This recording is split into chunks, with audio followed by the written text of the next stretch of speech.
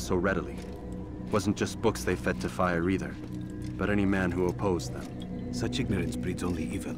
You've done a good thing this day.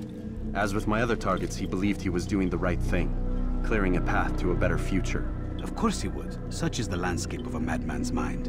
The things I've seen these past few weeks, it's as if all the land has gone mad. And this is why we fight to end the war, that sanity might return. The people are desperate for direction. It's easy for men like Jubair to prey on this and turn them towards evil. You should go, Altair. Return to Al-Mualim. Tell him what you saw. Let him know the good you've done this day. Safety and peace, Rafiq. Upon you as well. Fast-forwarding memory to a more recent one.